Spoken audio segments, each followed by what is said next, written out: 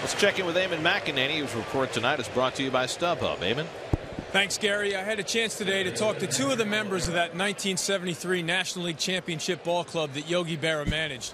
And Jerry Koosman told me that Yogi Berra was the right guy at the right time. He said the entire franchise was mourning the loss of Gil Hodges, and his soft-spoken demeanor was exactly what the players were looking for as Oliveira flares that out to center field. Cespedes makes the grab. He said he was soft-spoken by nature, but he carried a big stick because the players had such respect for Yogi Berra that he carried a lot of weight in that clubhouse. And Rusty Staub told me that as impressive as Yogi Berra's baseball career was, an even bigger story was who he was and the amount of lives he helped. Rusty joked that Yogi Berra was like the Pope, appropriately enough this week. He said because for those who met him and knew him, you loved him. And even if you never met him, you felt like you loved him. And then Rusty said it pretty perfectly. He said the amount of warmth generated by that one man in his life is enviable.